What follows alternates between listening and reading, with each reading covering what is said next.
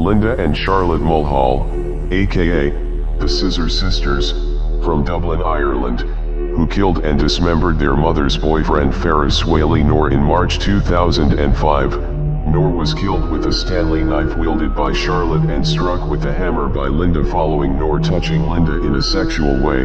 Their mother Kathleen then started screaming at him and an argument took place where Kathleen Mulhall was alleged to have told them, "Just kill him for me."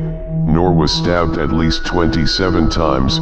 His head and penis were sliced off and the rest of his corpse dismembered and dumped in the Royal Canal in Dublin, where a piece of leg still wearing a sock was spotted floating near Croke Park 10 days later. They carried the head by bus to Tulloch and buried it in a field, with Linda returning later to dig it up, carry it to another field and smash it further with a hammer and bury it again.